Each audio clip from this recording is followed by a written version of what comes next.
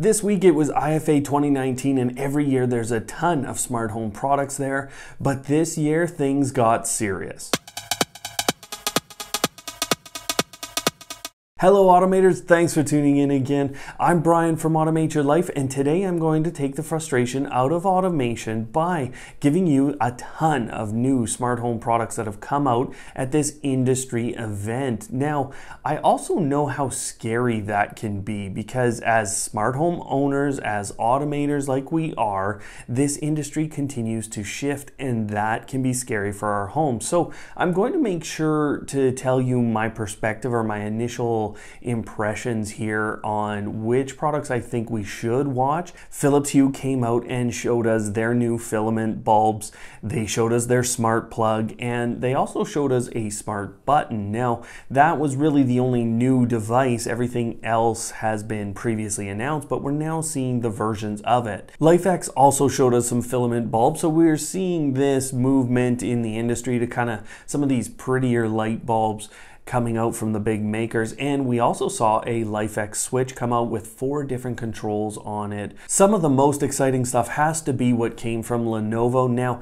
they put out a 7-inch smart display that is intended to go right up against this. We know they already have their 8 and 10-inch smart displays, but they brought out a 7-inch with the speaker on the bottom. It looks a lot more like this device here. Still looks a little bigger to me overall, so I'm very interested to try this very price competitive device with the Google Nest Hub. Now, they also put out the Yoga Smart Tablet, and this is getting to be an interesting device to me because of the new Google Assistant ambient mode. So once you dock this tablet, it will essentially become a smart display with Google Assistant on board. So very powerful stuff coming from Lenovo, and I do generally like their products. Amazon is about to blast us with 20 new devices. That's the rumor out there, and I've seen some of them, but the ones they've put out at IFA here are the new or the second generation of the Amazon Fire TV Cube. Now,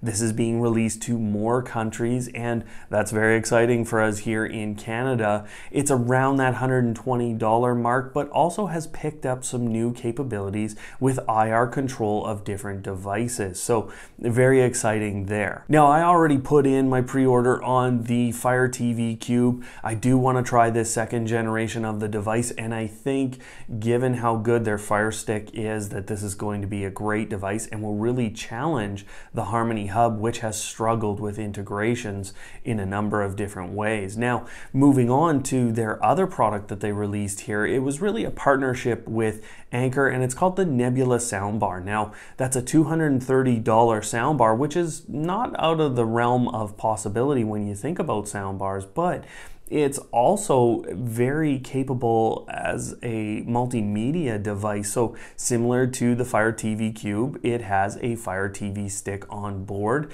and a ton of HD transmission features. Now, there are a number of makers that put out new products that we've been following on the channel for a while, and it's likely that you use some of these products. Now, Fabaro was one of those companies, and they've put out a new Z-Wave series of switches called the Wally switches. Now, there's a plug, there's a switch, and they are kind of more on the square side, so I think I'll struggle here with putting them into my home, but they are very interesting to look at, highly capable, and of course will work with most of the smart home hubs. So if you have that style of switch, it's definitely something to look at. Eve put out something called the Water Guard, and I think this is not necessarily something I'm going to look at in my home. I always find Eve's products a little bit on the pricey side, and they're really intended for HomeKit, but still within that, I can see a real commercial application to this device, and the reason for that is you can take their sensor, which is a cable, and extend it up to 59 feet. So this is something that I could see companies using along walls in warehouses, things like that. Netatmo has been producing a security system for a little while, and they dropped their siren on us. Now, it's an $80 siren, and that brings the overall price to around $380 for this this security system. Unfortunately, I think unless you really want something from Netatmo, then I think you leave this one to the side. There's really better platforms for a lot less money in terms of security. Samsung also had a number of things on display that we haven't really seen in the North American market here. Really, the Vision is only released to a couple Nordic countries actually, and this sensor is intended to kind of do a lot of the things actually that Wyze has been doing with their personal detection or person detection.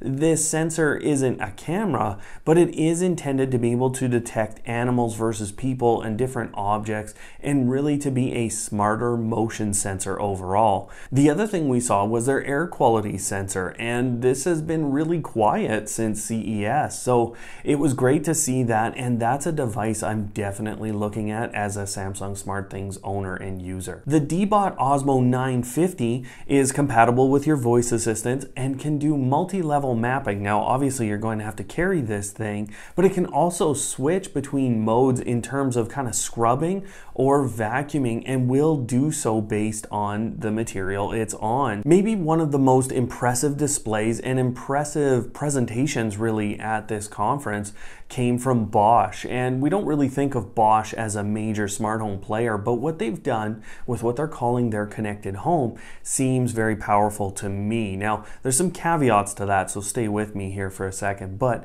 they have a number of partnerships that they've gone ahead and created. Google, Amazon, if this then that, you know me, it's a real who's who of companies trying to connect multiple devices and multiple platforms together, and that's great to see when we think about all of these appliances that they want to put out and get connected. Now, what I'll tell you about this is, and this is my struggle with appliances at the moment, unless you have to go and replace an appliance, I wouldn't say you go look at a smart appliance right now and go start replacing for fun. There's just not enough standardization out there. And so what you're going to see with products like this from Bosch is, unfortunately, you're going to have different features per appliance. It's going to get better over time, or some features will be removed because compatibility won't be there.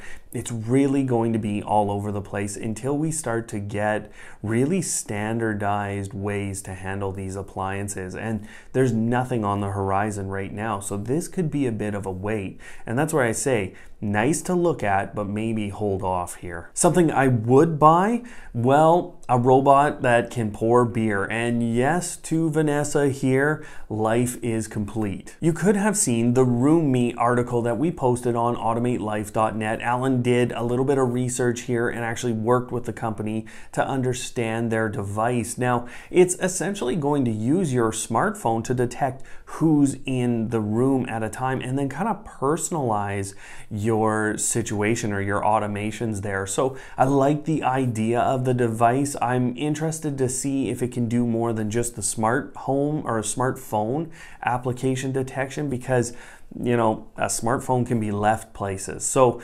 that's kind of the one piece there with that, but I want to see one of these devices and work with it. Now, hopefully you'll forgive me as I butcher these company names.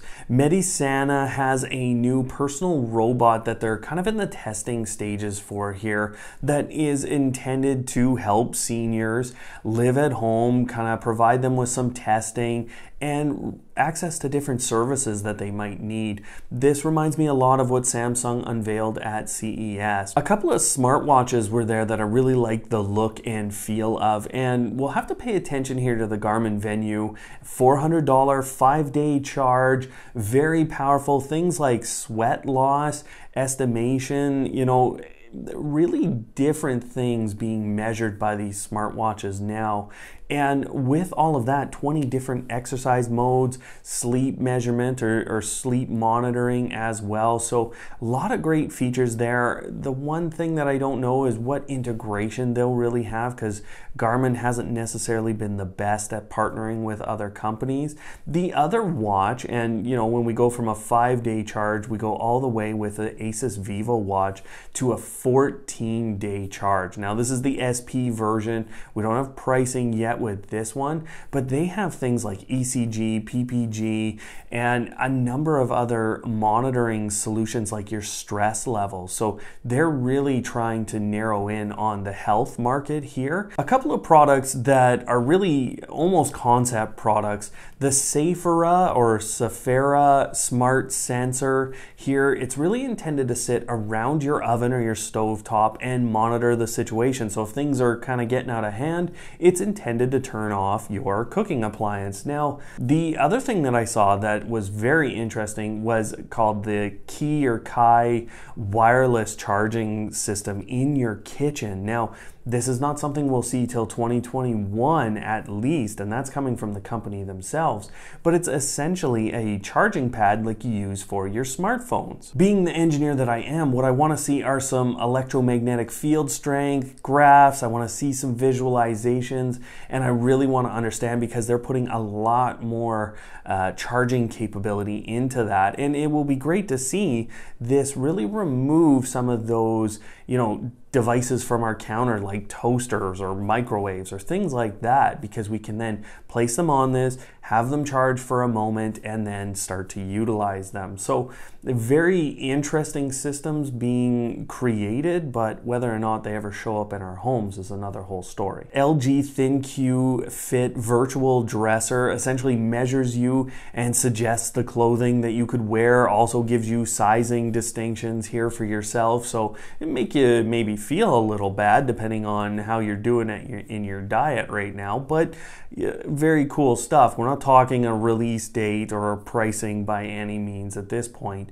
but very interesting to see kind of the closet world be attacked. And on that note, Samsung's AirDresser looks like a very serious product that would replace a dry cleaner for any of your dry clean only clothes, and I wonder if it has applications for just cleaning clothes in general. So very interesting stuff there, but we don't have a release date or a cost yet for those. Now, Google is also releasing their Nest Hub Max. They really didn't showcase it there, but it is all over the place now, and I've ordered mine at this point, and it's arriving very soon here. So you're going to want to stay tuned to the channel. Go ahead and subscribe, but there's also a ton of new features that have come out here in preparation for that, and as we go forward with the integration of Google and Nest applications. So what you're going to want to do is watch the latest updates and features video that I put together there to make sure you're ready for this with your Google and Nest products in your smart home. Of course, guys, until next time, don't hate, automate.